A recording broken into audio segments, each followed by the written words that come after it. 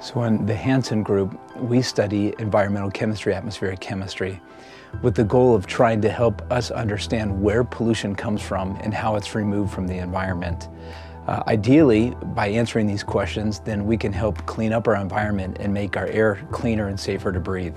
And so by cleaning up our air, we can increase our lifespans and also have a better quality of life at the same time. So this is an important process. It's an important research that needs to be done.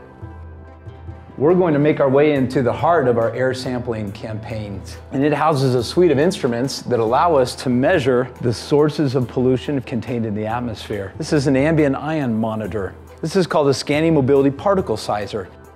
You should have shown them the real tools. I mean, we use this all the time, we use this all the time.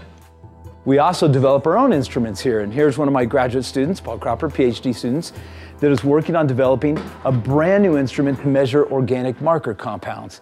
So I've been working on this for a couple years now. Here there's a little filter inside of here that concentrates all the pollution, so the particulates. And then we heat this up real hot, we desorb it into the GCMS, and we analyze for the compounds. And we test these instruments against an environmental chamber. This is a large Teflon bag that's about 30 cubic meters in volume. And in this bag, we can put in all the precursors for pollution.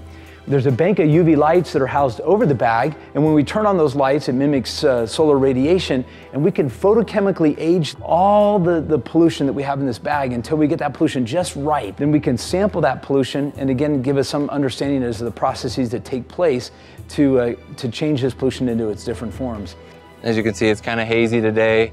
During the winter here in Utah, we get huge inversions, so it's a really big problem during the winter. Getting rid of that smog over there, that'd be great.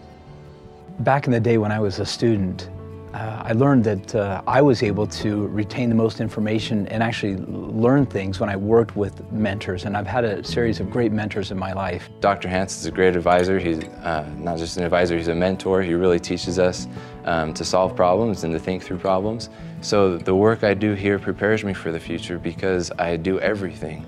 I fix problems with the instrument.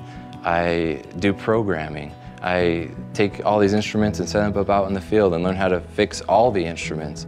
And so I feel like when I get to spend time with my graduate students, not only just lecturing to them about important principles, but actually being down with them, conducting their research projects, helping them through as we come up with creative solutions to problems, is the best way that they can learn how to be the best researchers that they can.